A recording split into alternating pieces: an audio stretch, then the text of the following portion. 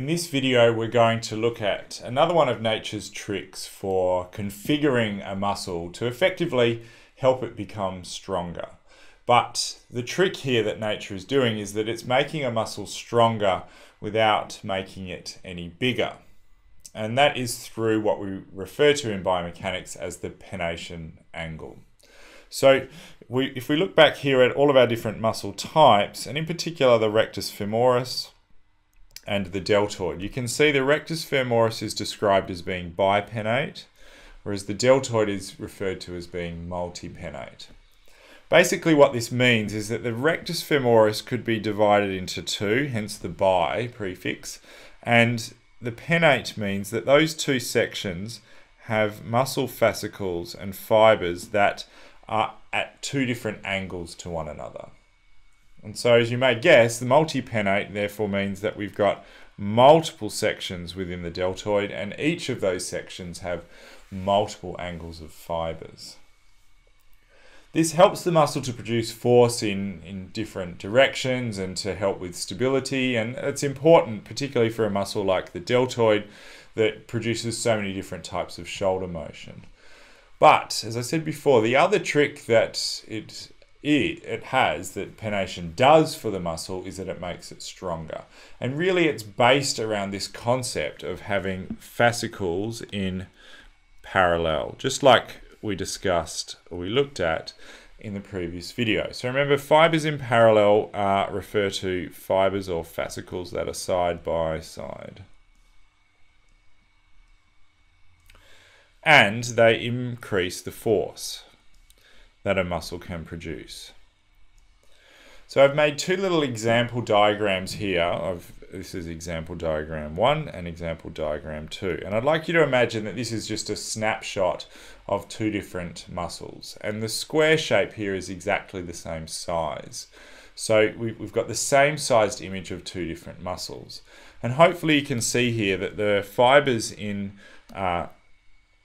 shape in muscle number 1 are relatively straight, going from the left to the right, whereas the fibers in shape number 2 here are on this diagonal angle pointing down. So we've got a straight direction here and a diagonal angle here.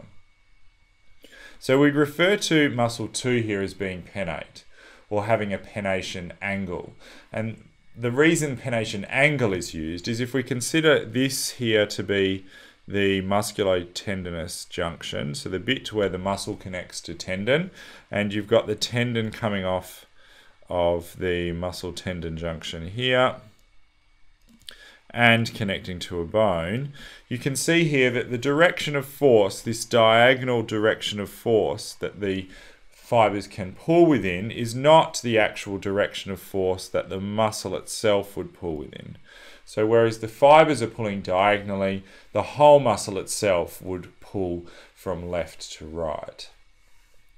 So that creates some inefficiency. You're getting muscle force that is being pulled in a direction that doesn't really produce any movement. But remember, this trick is that it makes the muscle stronger.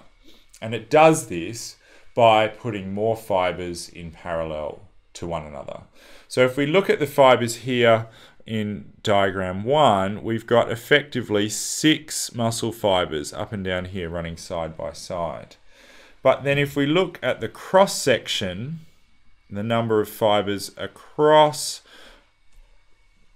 muscle 2 here, we end up with 9 muscle fibers in parallel with one another.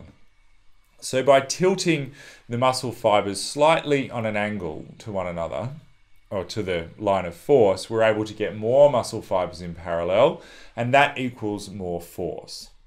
Even though it's a little bit inefficient, the trade-off of having a little bit of inefficiency is overcome by having more fibers in parallel, more units producing the force.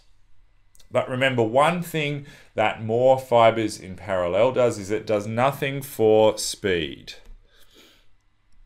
And hopefully you can appreciate here that particularly these muscles here, these fibers here at the end of the cross section are quite short.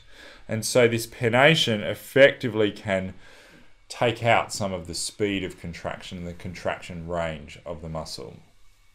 But given muscles are there to produce force, and having more force capacity within a muscle is really advantageous for so many movements.